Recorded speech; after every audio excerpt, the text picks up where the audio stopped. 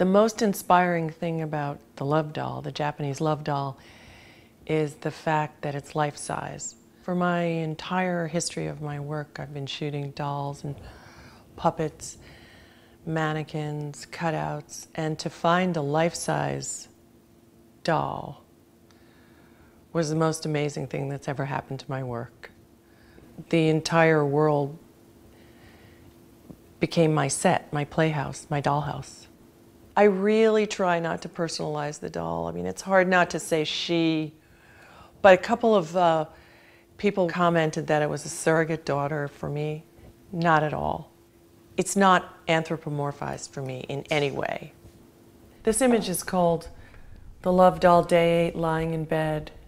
It's one of the images where I feel like the love doll looks so real. There was a night table next to the bed that had a mirror, so I was able to get the reflection of her one eye.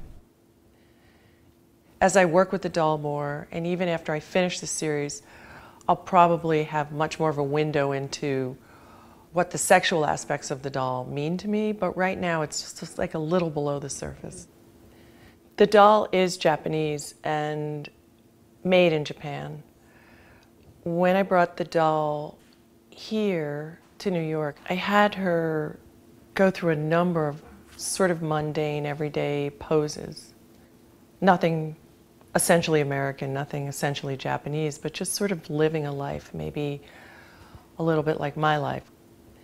When it came time to make a film for the show, I suddenly thought about Japan and Japanese culture, which I'm a little bit obsessed with, and what's really beautiful. And I thought about taking an American's most cliched idea of a Japanese woman, which is the geisha, and kind of returning the doll to its Japanese roots. This is the doll head, of course, without the wig, but with the geisha makeup that took a really, really long time to apply.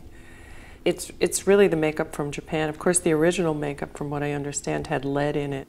Pretty unhealthy. First comes the pink and then the white over it. The really great thing about photography is that it makes the unreal seem more real and also the real seem more unreal.